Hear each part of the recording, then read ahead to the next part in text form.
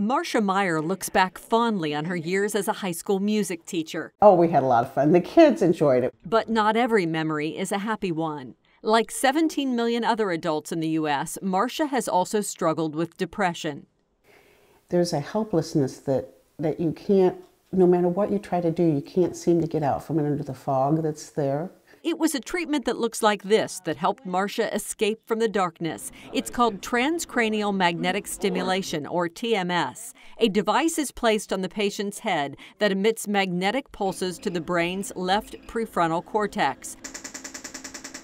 The pulses stimulate nerve cells in the brain that control mood. With the TMS, we're going directly to the neurocircuit and we're stimulating it. We're putting these lazy neurocircuits in a boot camp every day, telling them wake up and work. Dr. Muaid Ithman is the medical director of MU Healthcare's Interventional Psychiatry Department, which offers TMS. He says treatment typically lasts about 6 weeks, with sessions that run 3 to 20 minutes. I always say it's a real rat-tat-tatting. It's like I imagine woodpecker tapping at my head. It's about the easiest way I can explain it. Marsha's only side effect has been the occasional mild headache. And today she enjoys flowers and family time, and everyday activities like gardening are fun again. That doesn't mean I don't have my bad days.